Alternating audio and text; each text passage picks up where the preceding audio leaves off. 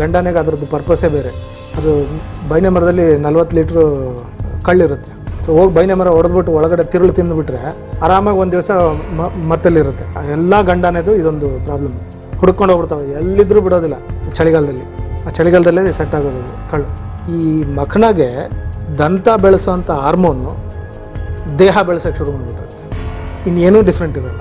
So ನೀವು ನೋಡಿರ್ಬೋದು, ಅದೇ ಏಜು, ಸೇಮ್ ಏಜು ಟಸ್ಕರು ಮಖನ ನಿಲ್ಲಿಸಿದ್ರೆ, ಟಸ್ಕರ್ ಇಲ್ಲಿ ನಿಂತಿದ್ರೆ ಮಖನ ಇಷ್ಟು ಹತ್ರದಲ್ಲಿ ನಿಂತಿರುತ್ತೆ. ಮಖನೂ ರೀಪ್ರೊಡ್ಯೂಸ್ ಮಾಡ್ಬೋದು. ಎಷ್ಟೋ ಜನ ಹೇಳ್ತಾರೆ ಮಖನ ರೀಪ್ರೊಡ್ಯೂಸ್ ಮಾಡೋಕ್ಕಾಗಲ್ಲ ಅಂತೇಳಿ. It is not true. ಮಖನೂ reproduce ಮಾಡ್ಬೋದು. ಮೇಟಿಂಗ್ ಪ್ರಾಸೆಸ್ ನೋಡಿದರೆ it's a very long process. 1 ದಿನ 2 ದಿನ ತನಕ ಹಿಂದೆ ಬಿದ್ದುಬಿಡುತ್ತೆ ಆನೆ ಹಿಂಡಿಗೆ. ಗಂಡು ಹತ್ತಿರ ಬರುತ್ತೆ, ಎಲ್ಲ ಸ್ನಿಫ್ ಮಾಡುತ್ತೆ, ಮೌಂಟ್ ಮಾಡೋಕ್ಕೆ ಟ್ರೈ ಮಾಡುತ್ತೆ. ಯಾವ ಮೌಂಟ್ ಮಾಡೋಕ್ಕೆ ಟ್ರೈ ಮಾಡುತ್ತಲ್ಲ ಅಜ್ಜಿ ಮತ್ತು ಅಮ್ಮ ಇಬ್ಬರು ಓಡಿಸ್ತಾರೆ. ಸೊ ಹಂಗಾಗ್ತಾ ಇರುತ್ತೆ ಅದು. ಬಟ್ ಆಮೇಲೆ ಇವು ಬಿಟ್ಬಿಡ್ತವೆ. Then they go in to it. ಅಜ್ಜಿ ಅಪೋಸ್ ಮಾಡಿದ್ಲು ಅಂತಂದರೆ ಇವನನ್ನು ಓಡಿಸ್ಬಿಡುತ್ತೆ, ಎಲ್ಲ ಸೇರ್ಕೊಂಡು ಓಡಿಸ್ಬಿಡ್ತವೆ. Mating happens only for 6 seconds. 6 ಸೆಕೆಂಡಲ್ಲಿ ಗಂಡು ತನ್ನೆಲ್ಲ ಇದನ್ನು ಅಂಡಾಂಶಕ್ಕೆ ಕಳಿಸ್ಬಿಡೋದು.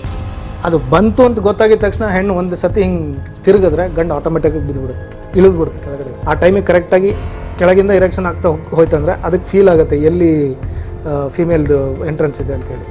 ಅಲ್ಲಿ ಎಂಟ್ರೆನ್ಸ್ ಸಿಕ್ಕಿದಾಗ ಮೂವ್ ಫಾರ್ವರ್ಡ್ ಆಗುತ್ತೆ. It will just go back, go front. Within that 6 seconds it has to discharge everything and get down. Technically speaking, 1 mail elephant can fertilise the entire south Indian population of elephants. 1 mail elephant, ಅದರಲ್ಲಿ ಅಷ್ಟು sperms ಇರುತ್ತೆ.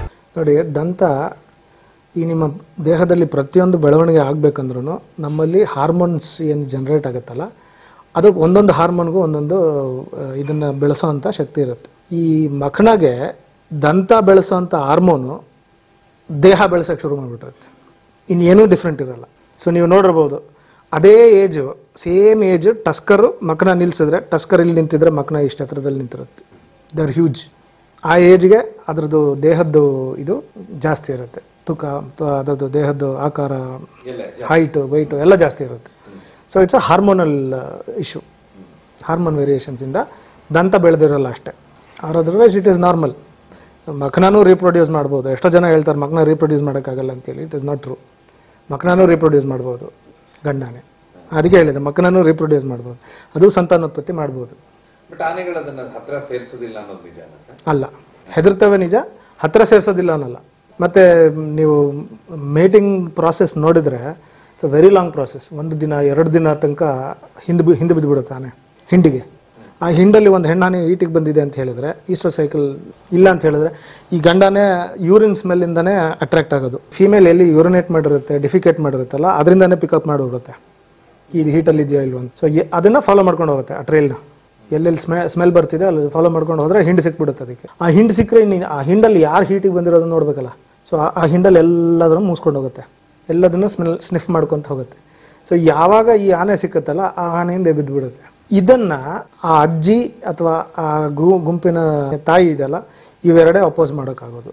ಇನ್ಯಾವ ತಲೆ ಕೆಡಿಸ್ಕೊಳಕ್ಕೆ ಹೋಗಲ್ಲ. ಅಜ್ಜಿ oppose ಮಾಡಿದ್ಲು ಅಂತಂದರೆ ಇವನನ್ನು ಓಡಿಸ್ಬಿಡುತ್ತೆ, ಎಲ್ಲ ಸೇರ್ಕೊಂಡು ಓಡಿಸ್ಬಿಡ್ತವೆ ಗಂಡನ. ಈ ಯಾರು ಮಖನ ಇರ್ಬೋದು ಅಥವಾ ಮೇಲಿರ್ಬೋದು, ಓಡಿಸುತ್ತೆ. ಆ ಟೈಮ್ ಕರೆಕ್ಟಾಗಿ ಹೋಗಿರುತ್ತದು, ಮತ್ತೆ ವಾಪಸ್ ಬರುತ್ತೆ. So it's a process.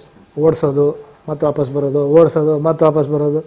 ಆಮೇಲೆ ಕೊನೆಗೆ ಅಜ್ಜಿಗೆ ಅಮ್ಮಂಗೆ ತಲೆ ಕಟ್ಟು ಬಿಟ್ಬಿಡುತ್ತೆ. They will give up. ಬಿಟ್ಟಾಗ ಇದೇನು ಮಾಡುತ್ತೆ, ಈ ಫೀಮೇಲ್ನ ಸಿಂಗಲ್ ಔಟ್ ಮಾಡಿಬಿಡುತ್ತೆ, ಕರ್ಕೊಂಡು ಹೋಗುತ್ತೆ, ಗುಂಪಿಂದ ದೂರಕ್ಕೆ ಕರ್ಕೊಂಡು ಹೋಗ್ಬಿಡುತ್ತೆ, ತಳ್ಕೊಂಡು ಹೋಗ್ಬಿಡುತ್ತೆ ಹಿಂದ್ಗಡೆಯಿಂದ.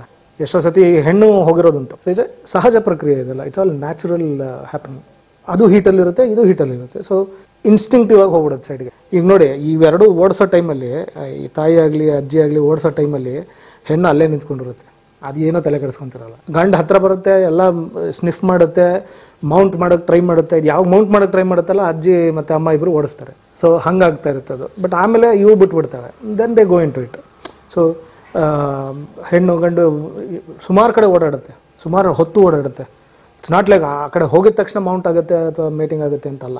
ಅದಕ್ಕೂ ಟೈಮ್ ಬರಬೇಕು, ಅದಕ್ಕೂ ಸಿಚುವೇಶನ್ಸ್ ಕರೆಕ್ಟಾಗಿರಬೇಕು, ಹೈಟ್ ಕರೆಕ್ಟಾಗಿರಬೇಕು, ಗುಡ್ಡ ಕರೆಕ್ಟಾಗಿರಬೇಕು, ಇಳಿಜಾರಲ್ಲಿ ಇರಬಾರ್ದು, ಸಮತಟ್ಟಾದ ಪ್ರದೇಶದಲ್ಲಿ ಇರಬೇಕು. ಸೊ ಇಷ್ಟೆಲ್ಲ ಸೈನ್ಸ್ ಇದೆ ಅದರಲ್ಲಿ. ನೀವು ನೋಡಿದರೆ ಹೆಣ್ಣಿನ ಹಿಂಭಾಗ ಬೆನ್ನಿರುತ್ತಲ್ಲ ಬಾಲದ ಕಡೆಗೆ, ಅದು ಗಂಡಿನ ಹೊಟ್ಟೆ ಕಿಬ್ಬಾಗ ಅಂತ ಕರಿತೀವಲ್ಲ, ಅದಕ್ಕೆ ಮ್ಯಾಚ್ ಆಗಬೇಕು. ಮ್ಯಾಚ್ ಆಗಲಿಲ್ಲ ಅಂತ ಹೇಳಿದ್ರೆ ಮೇಟಿಂಗ್ ಆಗಲ್ಲ. ಇದು science. Mating happens only for 6 seconds. 6 ಸೆಕೆಂಡಲ್ಲಿ ಗಂಡು ತನ್ನೆಲ್ಲ ಇದನ್ನು ಅಂಡಾಂಶಕ್ಕೆ ಕಳಿಸ್ಬಿಡ್ಬೇಕು. ಅದು ಬಂತು ಅಂತ ಗೊತ್ತಾಗಿದ ತಕ್ಷಣ ಹೆಣ್ಣು ಒಂದು ಸತಿ ಹಿಂಗೆ ತಿರುಗಿದ್ರೆ ಗಂಡು ಆಟೋಮೆಟಿಕಾಗಿ ಬಿದ್ದುಬಿಡುತ್ತೆ, ಇಳಿದ್ಬಿಡುತ್ತೆ ಕೆಳಗಡೆ. ಸೊ ಇಷ್ಟೆಲ್ಲ ಸೈನ್ಸ್ ಇದೆ ನಮ್ಮಲ್ಲಿ. ಜನ ಅಲ್ಲಿ ನೋಡದೇ ಇರೋರು ಏನೇನೋ ಅದಕ್ಕೆ ಬಣ್ಣ ಕಟ್ಟಿ ಹೇಳ್ತಾರೆ. It is not like that. 6 ಸೆಕೆಂಡಲ್ಲಿ ಗಂಡು, ನೀವು ಜಸ್ಟ್ ಇಮ್ಯಾಜಿನ್ ಮಾಡಿ, ನಾನು ಸ್ವಲ್ಪ ಡೀಟೇಲಾಗಿ ಹೇಳ್ತಿದ್ದೀನಿ. ಗಂಡಿಗೆ ಕೆಳಗಡೆ ಕಾಣೋದಿಲ್ಲ ಮೇಲೆ ಹತ್ತಿದಾಗ. So ಕಪ್ಯುಲೇಷನ್ ಹೆಂಗಾಗುತ್ತೆ? This is a wonderful science. ಕರೆಕ್ಟಾಗಿ ಮ್ಯಾಚ್ ಆಯಿತು ಅಂತ ಹೇಳಿದ್ರೆ ಆ ಟೈಮಿಗೆ ಕರೆಕ್ಟಾಗಿ ನಾವು ಇರೆಕ್ಷನ್ ಅಂತ ಏನು ಕರಿತೀವಲ್ಲ, ಆ ಟೈಮಿಗೆ ಕರೆಕ್ಟಾಗಿ ಕೆಳಗಿಂದ ಇರೆಕ್ಷನ್ ಆಗ್ತಾ ಹೋಯ್ತಂದರೆ ಅದಕ್ಕೆ ಫೀಲ್ ಆಗುತ್ತೆ ಎಲ್ಲಿ ಫಿಮೇಲ್ದು ಎಂಟ್ರೆನ್ಸ್ ಇದೆ ಅಂತೇಳಿ.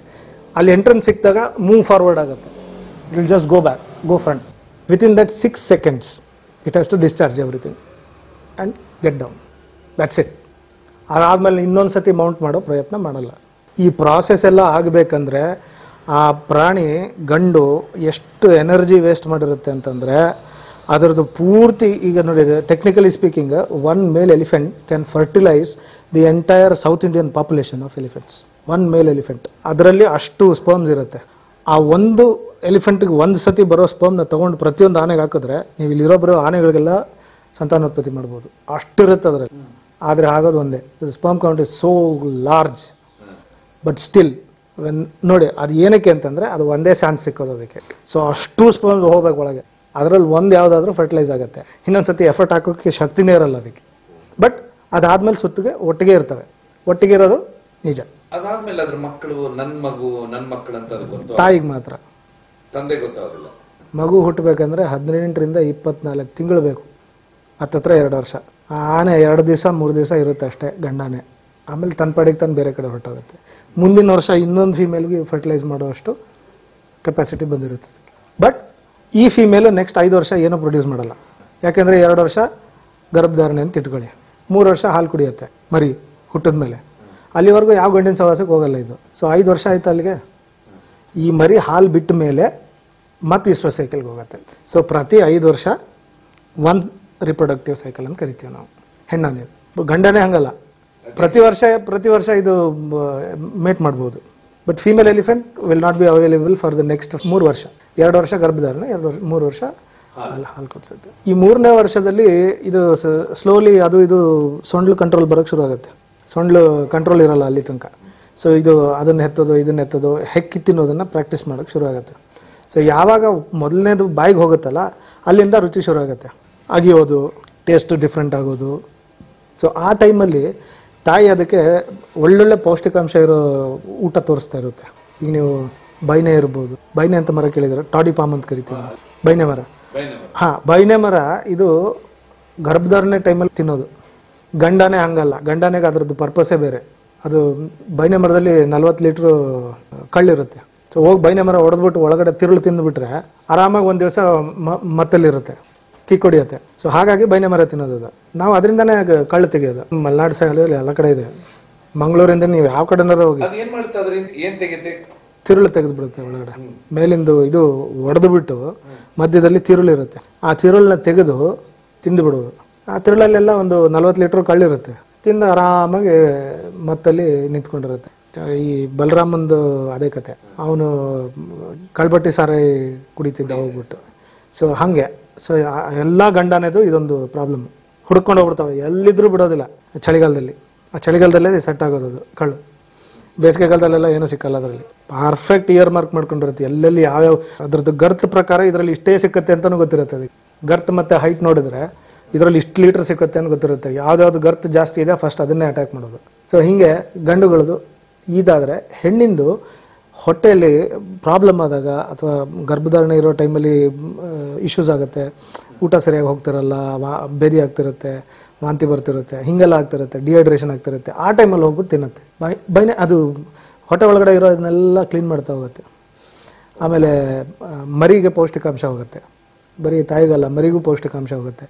ಎಷ್ಟು ತಿನ್ನಬೇಕೋ ಅಷ್ಟೇ ತಿನ್ನೋದು. ಸೊ ಹೀಗೆ ಬೇರೆ ಬೇರೆ ವಿಧದ್ದು ಊಟ ಮಾಡ್ಕೊತ ಹೋಗುತ್ತೆ ಗರ್ಭಧಾರಣೆ ಟೈಮಲ್ಲಿ. ನಮ್ಮಲ್ಲಿ ಕೆಲವರು ಮಾವತರಿದ್ದಾರೆ, ಅವರು ಯಾವುದೋ ಒಂದು ಕಾರಣಕ್ಕೆ ಏನೋ ನೋಡಿರ್ತಾರಲ್ಲ, ಅದನ್ನು ಇದು ಎಲ್ಲ ಪ್ರಾಣಿನೂ ಮಾಡುತ್ತೆ ಅಂತ ಹೇಳಿ ಎಕ್ಸಾಜರೇಟ್ ಮಾಡಿಬಿಟ್ಟಿರ್ತಾರೆ. ಸೊ ಅದು ಪಾಸಿಬಲಿ ಯಾಕೆ ಆಗಿರ್ಬೋದು, ಇವನು ಏನು ಮಾಡಿರ್ಬೋದು ಅಂದರೆ ನಮ್ಮಲ್ಲಿ ಸಾಲ್ಟ್ ಲಿಕ್ಕಿಂಗ್ ಅಂತ ಆಗುತ್ತೆ.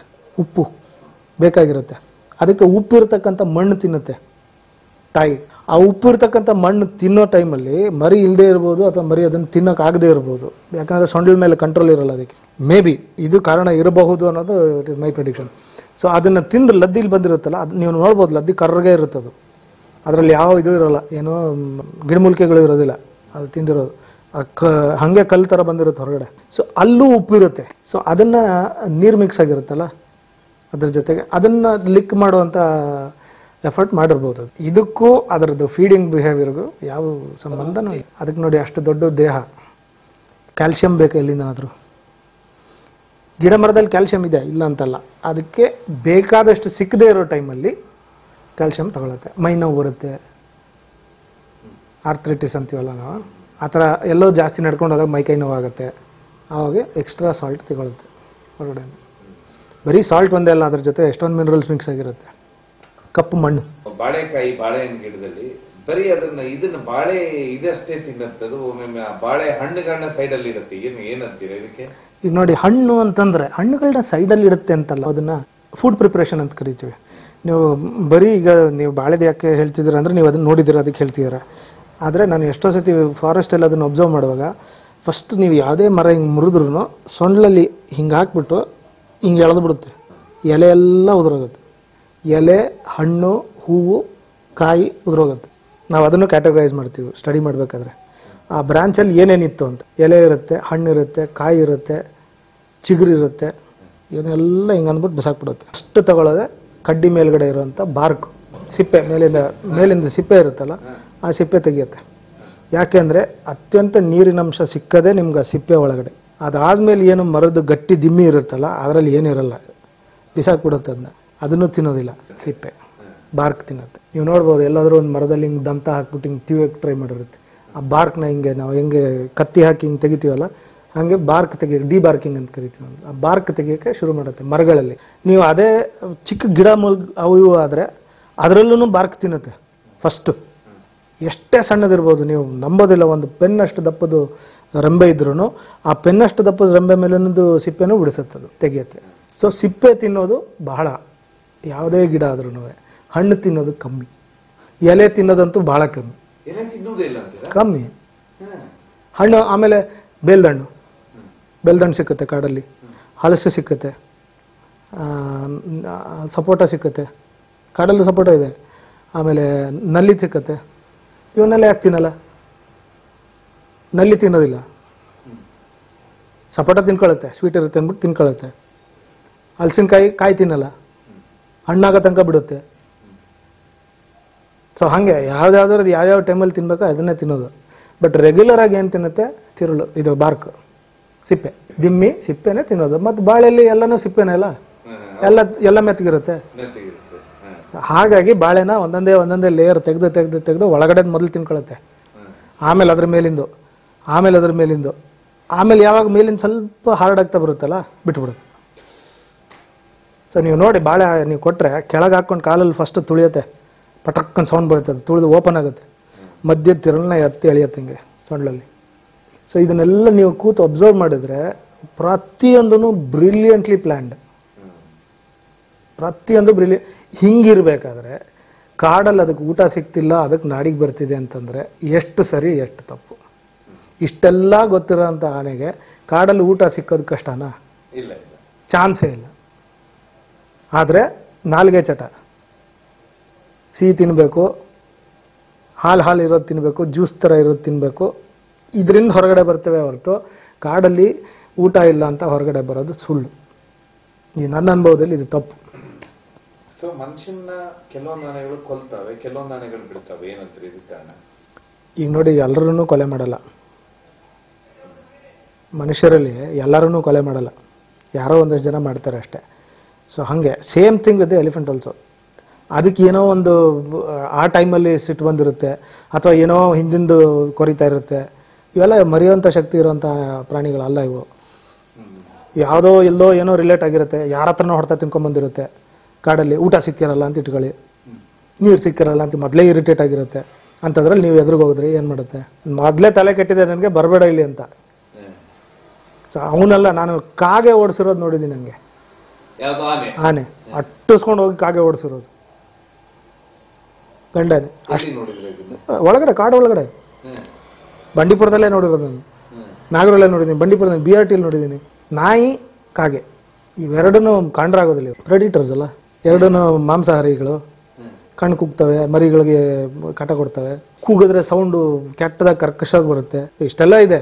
ಬಟ್ ನಾವೇನು ಹೇಳ್ತೀವಿ ನೋಡಿ, ಎಲ್ಲ ಆನೆಗಳು ಹೊಡೆಯೋದಿಲ್ಲ ಸರ್, ಒಂದು ಆನೆ ಹೊಡೆಯುತ್ತೆ. ಆ ಆನೆ ಇವತ್ತು ಹೊಡಿದೇ ಇರ್ಬೋದು, ನಾಳೆ ಇನ್ನೊಂದು ಯಾವುದೋ ಸಿಚುವೇಶನಲ್ಲಿ ಅದೇ ಆನೆ ಹೊಡಿಬೋದು, ಮರಿಗಳು ತೊಂದರೆ ಕೊಡುತ್ತೆ ಅಂತ. ಮರಿಗಳನ್ನ ಬಿಟ್ಟರೆ ಎಳೆದು ಬಿಡುತ್ತೆ ನಾಯಿಗಳು.